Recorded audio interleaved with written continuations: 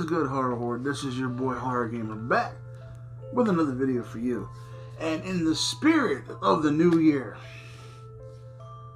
and the spirit of 2020 just being total ass, I decided, as you can tell by the title of this video, to do a Horror Gamer's top 5 worst horror movies of 2020.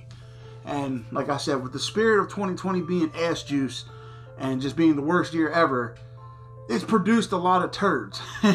You know what I mean? Not only did 2020 spew the coronavirus all over everybody, but it also spewed a lot of garbage in the cinemas. Right before, mind you, the cinemas closed. The movie theaters went bye-bye. So, instead of getting good movies like Halloween, like Candyman, like Spiral the Book of Saw, and shit like that, we got this top 5 list of just dumpster fire ass juice that is this list of worst horror movies in 2020. But before I get into it, just know that your boy Horror Gamer's reviews and top 5s and everything's at points have spoilers in them all day, every day. I'm going to try to keep it as spoiler-free as possible because, you know, if I had to sit through this ass juice, so do you. I'm telling you, if I had to sit through these bitches, I'm going to make you sit through them because, yeah, I ain't going to go through this one alone. So, alright, with all that being said, let's just jump right into it. Number 5. Number 5, we're going to have to go with Brahms the Boy 2. Now, the reason it's number 5 and it's not like one of the most hated on this list is because it wasn't super bad, but it was bad enough to make the list. I could actually watch it again, but it was bad. It was bad, but it wasn't horrible like the other movies on this list. It basically, I don't know if it was a sequel, prequel, whatever. So basically, it's about this woman who, you know, she gets attacked in her home, and they go to the country, and then their son finds a doll, and they do a supernatural take on the boy. Like, you know, in the first Boy movie, it was Brahms was the dude hiding in the wall. Well, this one, they took a more supernatural approach with the doll. Like, the doll was almost like a Chucky approach with it. So, it was meh. Like I said, it was okay. It wasn't the greatest. It was something that you could watch once or twice and be done with it. It didn't really make a big impact on the horror community. So, yeah. Number 5, Brahms the Boy 2. Number 4 has to go to a movie that was made for... It was made... it was a reimagining of a fairy tale. It was number 4, Gretel and Hansel. Now, the woman that got to play the witch was amazing. She's good in everything she plays. She always plays this freaky woman and everything. But, I mean, how many times can you tell the story of Hansel and Gretel? Like, seriously, how many times can you tell it? We know the story, you know, we know the ending, we know it all. It's been done numerous times. It was even made into an action horror movie with Jeremy Renner a few years back, you know what I mean? Like, that, it is what it is. It's Hansel and Gretel. I mean, they tried a little more scarier approach with this, I mean, but it is what it is. It was meh.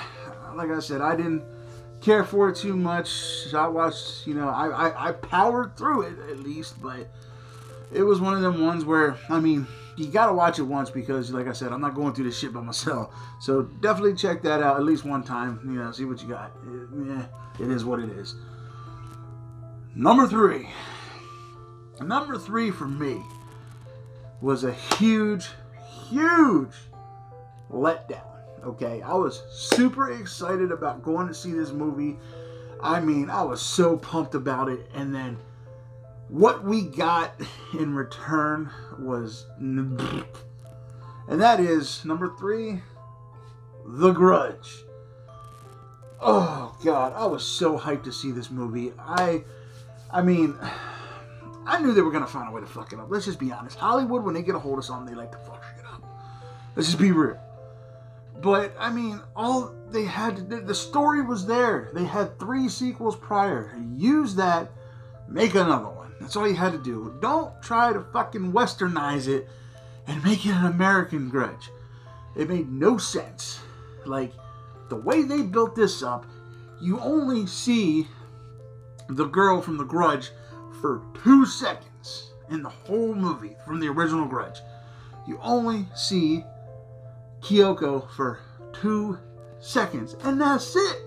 And then the rest of the time, it's this woman, like, that nobody cares about. You know what I'm saying? Like, there's not even a real build up to her to make you care about her. She gets possessed, she does what she does, and then she's the Grudge. That's it. That's all it was. It was so stupid. And they had a good cast. They had a decent story. They had, you know, fuck his name. The guy from Harold and Kumar, you know what I mean? They had Lin Shaye. I mean, they had an all-star cast. And they produced that. That was a letdown. That one probably was the biggest letdown in 2020. Not the worst in 2020, but the biggest letdown in 2020 was The Grudge. So number 3, The Grudge. Now, number 2, and the reason this is number 2 is because, I'm going to be honest, I barely got through it, and I don't remember much about it, and that is The Turning. So The Turning stars the little, that Finn kid from, fucking, Stranger Things, and he plays this fucking weird kid who likes to kill animals, and the girl from the Terminator movies in it, she's like this babysitter who's coming to watch these kids or whatever, and Finn's like this bad kid, almost like the good son, like the Macaulay Culkin, and it's like a haunted, like, it was all over the place. Like, this movie was all over the place, and it was not a good movie at all. Like, it was rough. This movie was a tough one to get through because it made no sense. Like, I was watching, and I'm watching it, and I'm trying to figure out what the fuck's going on in the whole movie. You're like, well, what's this? What's that? Is this the reason? Is that the reason?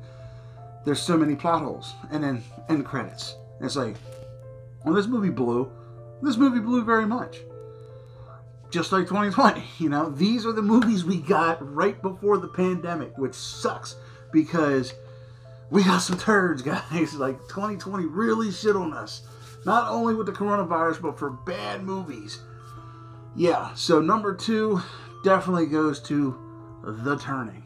Because it was just ass juice. Now, with this, you know, with Horror Gamers Top 5s, we always like to throw out some honorable mentions.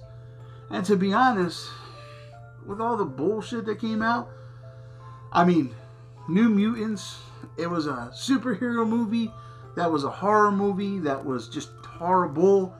That's an honorable mention, and there was a few others. I mean, this list is annoying me already because, like I said, we got crap. But no, I will give an honorable mention to, like I said, the New Mutants.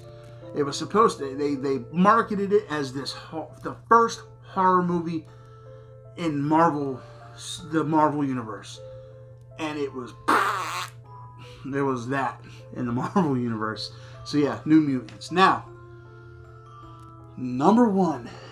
Oh, you guys know how much I love number 1. Number 1 goes to that fucking flamer right there, Fantasy Island. This movie was trash. Like, oh my God, I've seen some bad movies in my day.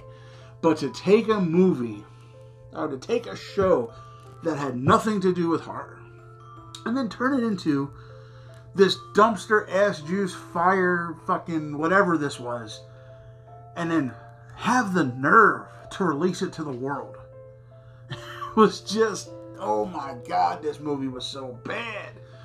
And the problem that I had with the whole thing was the actors were good. They had good actors in this movie. They had a solid cast. And they gave us an hour and a half of... That was it. Like, this movie was so bad.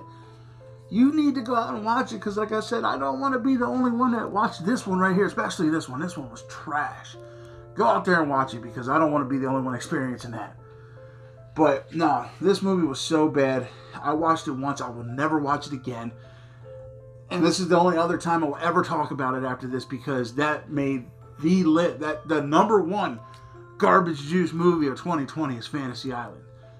Oh, so bad. But All right, Horror Horde. With all that being said, I hope you enjoyed this list as much as I kind of enjoyed giving it to you, because I hate talking about bad movies. But I hope you enjoyed this list as much as I enjoyed making it for you. Here's to hoping 2021 is a lot better than 2022. Hopefully this year we get Halloween like they promised, we get Candyman like they promised, we get Saw like they promised, along with some of the other horror movies that are supposed to release this year. Hopefully we get that. Hopefully 2020 is just going to be a fucking shit stain on the underwear of life and be forgotten about after fucking Thursday. So, alright, Horror Horde, with all that being said, I love you guys. Thank you guys. And don't forget, if you haven't done so yet, hit that subscribe button along with that ding-a-ling-ding-ding button. That way every time your boy Horror Gamer throws up a top 5, that you're always in the know. Plus, after you go do that, run on over to the Horror Gamer Patreon page where, you know, your boy Horror Gamer has a couple tiers. And, you know, just see what kind of cool perks you get, you know what I mean? And just know that every penny that goes into this Horror Gamer Patreon comes right back to the channel so I can make great content for you guys. And then when you're done doing that, jump on over to the Z Network and see what kind of cool stuff we got over there. I mean, we got all kinds of stuff for everybody. It's just something for everybody. So, alright, Horror Horde, with all that being said, I love you guys. Thank you guys. And until next time, this is your boy Horror Gamer saying, as always, don't fear the darkness. Embrace it.